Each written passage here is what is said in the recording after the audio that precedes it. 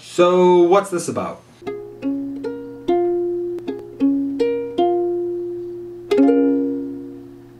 Hello, I'm Terry, and this is the Catholic Breakdown. This is a show where I explain Catholic things to, well, anyone. In this series, I'll be covering topics like, what's the deal with Mary? Are saints gods? Do you really believe that Jesus is in that little piece of bread? Is it faith or works? What's with the ashes on Ash Wednesday? Why is there so much emphasis on tradition? And so much more. Now, a disclaimer that you're going to see in the description of every video that I publish. I'm not a priest, a deacon, or a seminarian.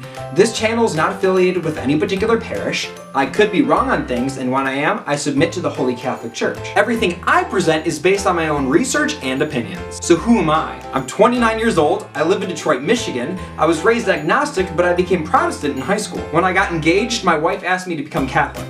I started going to RCIA, and throughout the journey, I fell in love with the faith. I got married in July 2016, and I have a cat named Finnick.